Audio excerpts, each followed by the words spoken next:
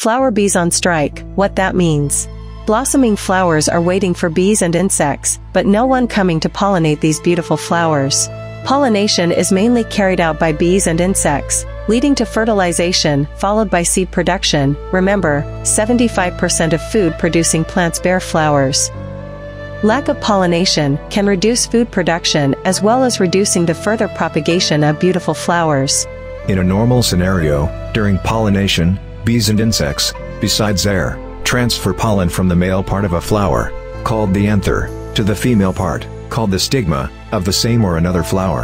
However, what we saw earlier, there are flowers but no flies. A study recently published in the Science Journal on February 8, 2024 describes common air pollutants such as ozone degrade floral scents, potentially affecting insects' ability to locate and pollinate flowers. Moreover, the study also revealed that air pollution resulted in up to 90% fewer flower visits by bees, and 1/3 less pollination than in polluted airfields.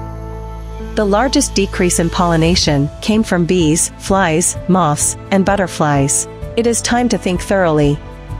The connection between compromised air quality and human health is widely acknowledged.